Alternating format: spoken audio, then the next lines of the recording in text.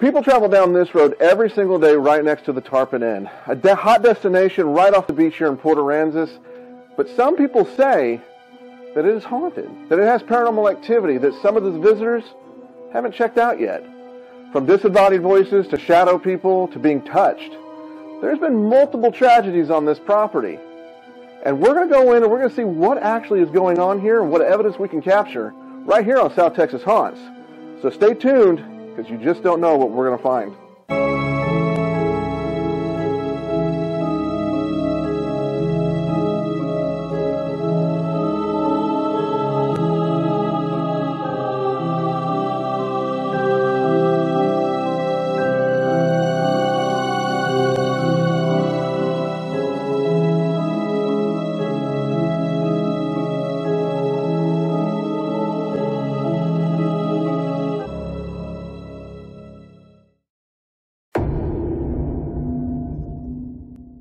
My name is Morgan Ortegon. I am a front desk position full-time, and I just started not too long ago. When I first started, the doors, I always have trouble opening the doors. Literally, I would stand there for 5 minutes finicking with the lock, and then my head desk manager would come over and just open it real quick. And I felt stupid. My name is Amy Van Winkle. I am the general manager of the property. Tarpon Inn was actually built as Civil War barracks in 1856. It was for the Union soldiers because the Union actually had control over the port. After the Civil War, it sat empty for a little while, and then in 1886, it was turned into a hotel for the first time. But we've had special guests stay here. It's rumored that Hemingway stayed here. FDR was here. He never stayed here, but he did send the first telegram from the island. I've experienced EVPs. I have a pretty clear EVP of someone saying, "We're watching you" in room 40. Rocking chairs rocking, which I didn't believe the other day till I physically saw it myself. I thought it was the wind. Walking. You hear walking all the time. In the wintertime, you'll hear like little kids running up and down the porch, but there's nobody here. But I know there is stuff here, and there is stuff that does happen. Because how do you know my name first day on the job kind of thing? And not even like my real name, because Morgan's not even my real name. So it's like... It was something that somebody shouldn't have known down here. But they knew, yeah. So it kind of, once again, it like reaffirmed the idea. There's stuff out there.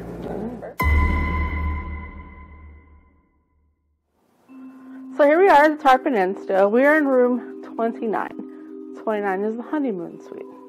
It is said that turn of the century, a man and a woman who got married decided to come to Port Aransas and have their honeymoon. They stayed one night, and then all of a sudden, the husband decided he was going to go out. Now there's two stories. One story says he went out for a drink and a smoke. Second story is he went out selling with his friends. So, for 3 nights, his wife looked and watched. He never came back. So on that 3rd night, she hung herself from the banister. So, people still say they can see her wandering around the honeymoon suite.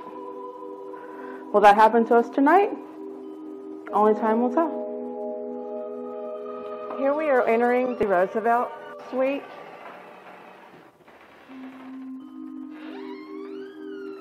He had stayed here numerous times, and this suite was actually named after him.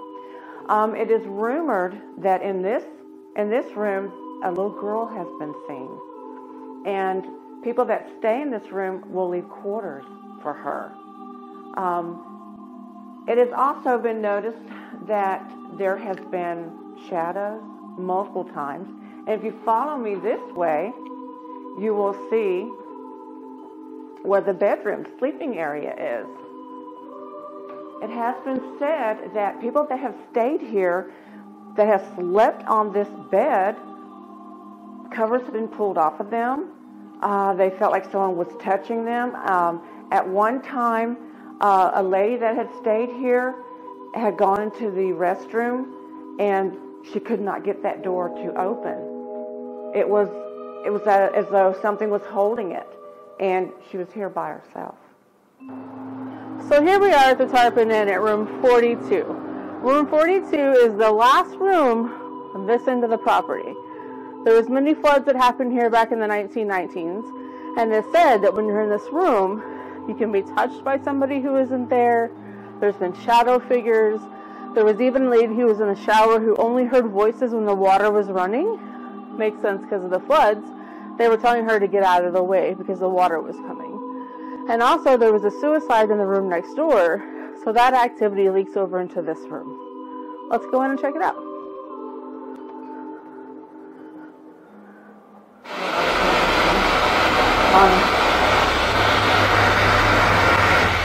The light is still burning. Why would the light flicker on this?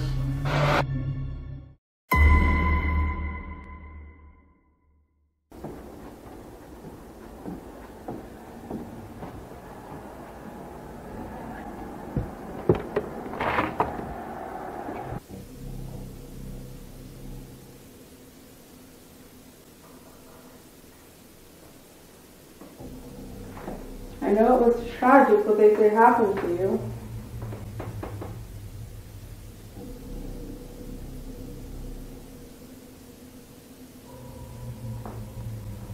I'd like to hear your side.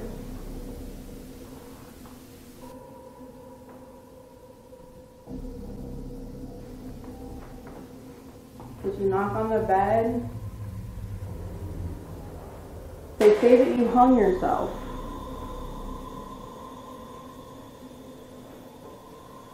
After being distraught from your husband being gone for 3 days. Is that really what happened?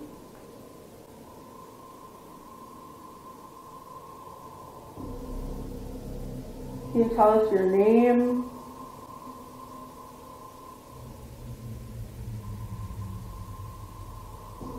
What was your husband's name?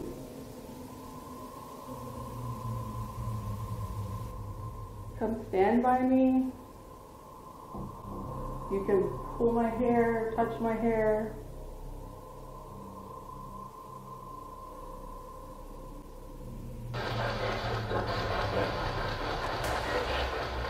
Can you tell me what color shirt Sean is wearing?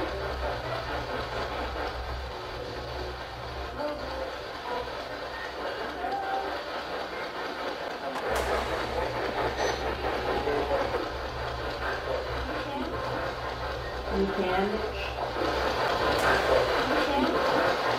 You can.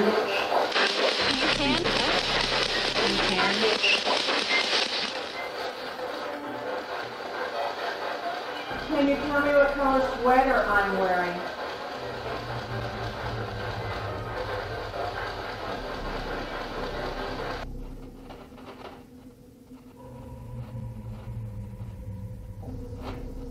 Is your husband with you?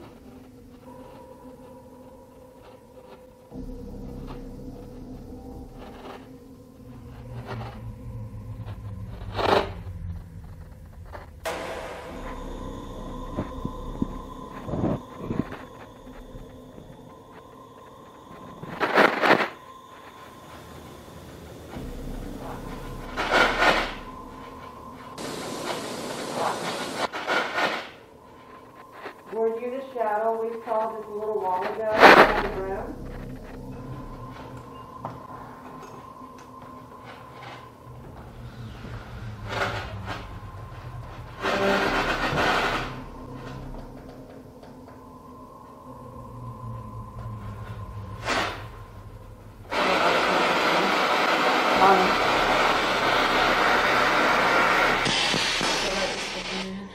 Why would the light flicker when this...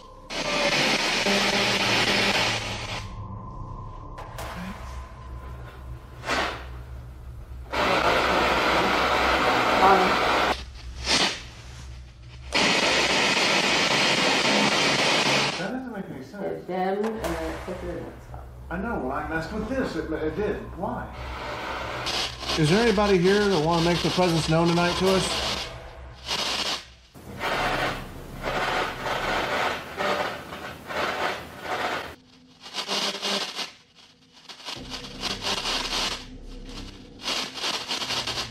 Well, I think we probably probably should let the room record itself for a little while.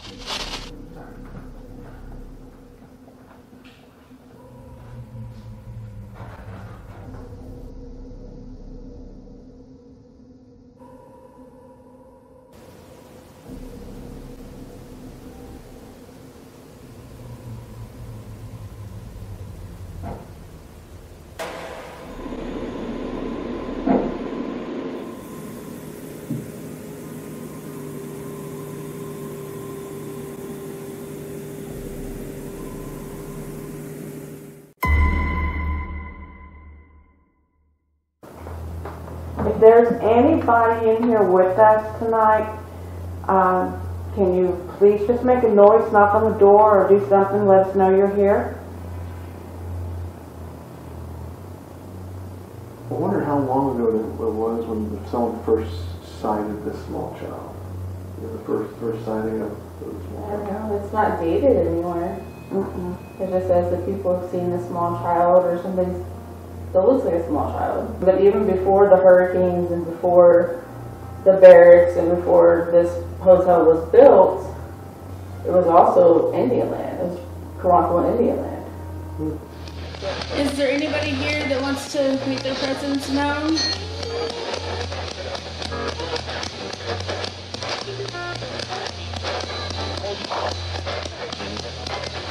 Molly, are you here with us?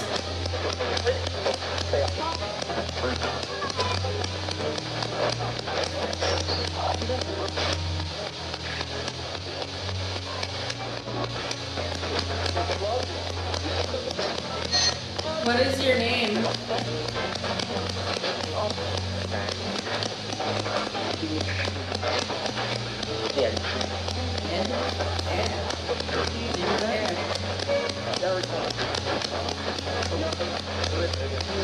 Can you repeat your name for us, please? Is there anybody else with you?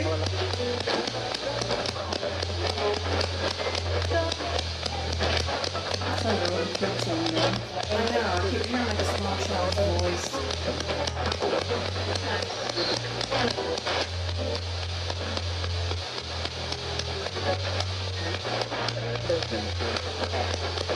Molly, are you here?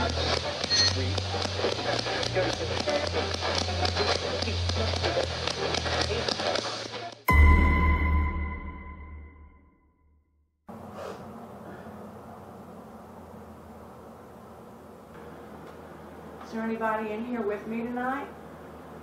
If so, can you make a noise, let me know you're here?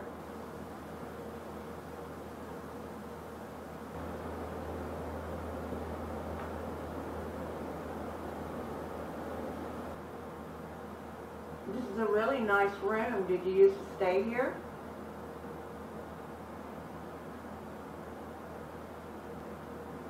Can you tell me your name?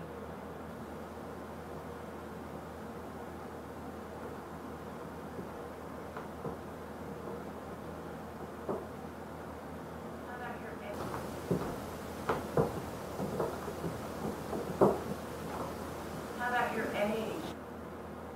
How old are you? Or if I tell you my age, will you tell me your age?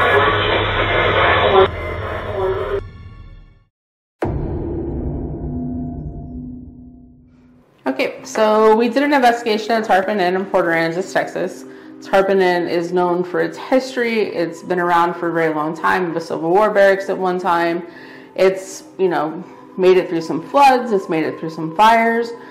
So we were there investigating. The first set of evidence we're going to go over is in the FDR suite. Okay. In the FDR suite, there is said to be a little child by the name of Molly who messes around up there. She moves things around. The name Molly just came from staff within Tarpon Inn. It's nothing historical. It's just a name they came up with. So when we're up there, one of the first questions we normally ask is, how old are you? Or if I tell you my age, will you tell me your age? Right. And this is what this one's going to be. I'll tell you my age, you tell me yours. So you get a real clear 42.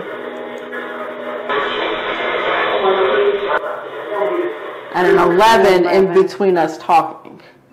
So that was pretty interesting to think that there might be an 11-year-old child in there who people say they see, who they think things are being moved, and things like that. Here we are kind of getting ready towards the end of the night. We're getting ready to leave, and I'm just having a general conversation, kind of like, why do you want us to leave? If not, I can't just hang around here to hang around here. And we're going to capture a wait.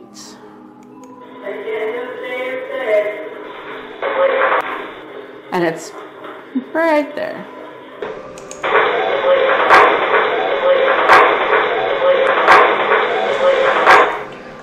So we get that wait. And then here we get, of course, we ask the question, what is your name?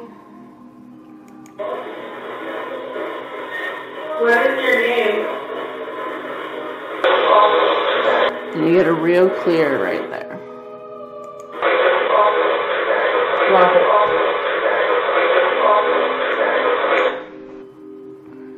So that's kind of, I found that interesting.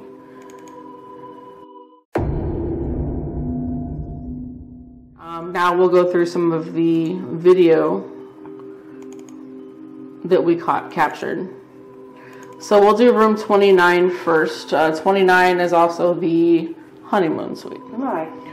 So we're in there and we're doing kind of a EVP session, and this is when electricity starts messing up.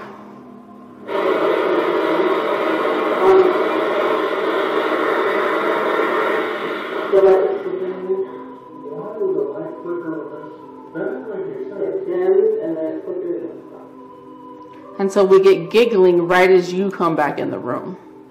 I'll play it again. Okay.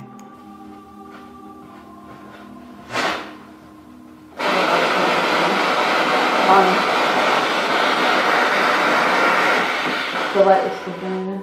Why would the light flicker on this?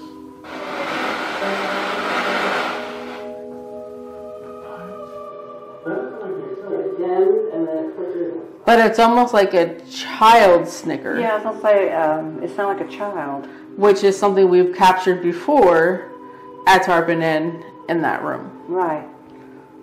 But you can see the confusion on y'all's faces, like, because I'm over here, but you can see the confusion of like, well, why is it when we mess with this piece of equipment, the lights, right? And which the equipment should not have any type of interference with it at all. I mean, and if it would, the whole night it would have been doing right. that. So this one here, of course, again, we're asking.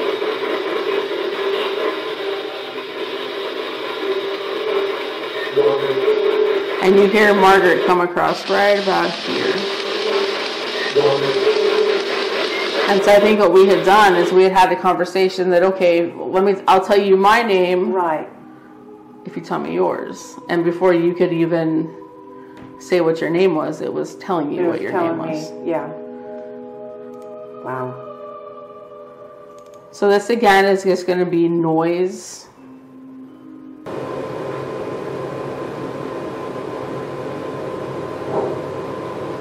And at this point, there's nobody in the room. Yeah. So again, in a room there's nobody in, we're getting some sort of movement, some sort of noise.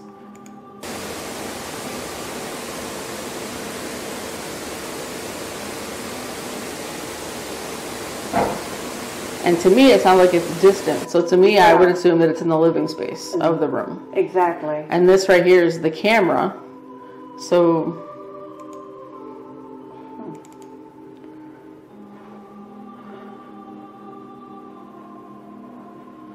and we get a real quiet what. And this is when we were using the new piece of equipment that takes out kind of the white noise for us. Right. And so we were testing it to see if we could actually get it to do what we needed it to do. And there's not really any background noise. We hadn't asked any questions at this point. It was just setting up stuff and seeing what would happen. And we get the what. And it's a real definite what. Male. Right. Like, what are you doing in this room? What are you doing here? You don't belong here. But, or they could just be like, hey, what's going on? You know? So yeah, that was pretty much the evidence that we got for Tarpon Inn. I wouldn't say the Tarpon Inn is haunted by any means. I think that there's just a lot of residual activity that happens because of the history of the property. Oh, I would agree. Everything like that. I mean, there's a lot of residual. Right. You have people from the Civil War era, early 1900s. I mean, it's been everything. It's survived two or three floods. It's survived fire. Right. So there's a lot of energy in general on the property. In the end, it leaves us with more questions of what is here, what isn't here. Right. And somewhere we could probably possibly investigate again to see if we get some corresponding evidence. I know that we got the giggling one other time before. Mm-hmm. I think footsteps are something that's pretty common. You'll hear a story they tell is that they have guests that will say, hey, can you tell those kids to stop running around outside? Right. And they look on the cameras and there's no kids running around outside. Yeah. So, and also the footsteps, the pacing back and forth could be a Civil War soldier who's on duty walking the property. So, who knows? So, as usual, it leaves more questions than answers. And so, you know, on to the next. Let's go. Let's go. Well, that wraps up this investigation here at the Tarpon Inn. It's definitely an amazing place with maybe a few restless spirits. So if you're looking for a nice place to stay here in Port Aransas, come check it out. Check them out on Facebook. Also, if you want more information about South Texas Haunts, please go to our website at www.southtexashaunts.com. And we will see you next time on South Texas Haunts.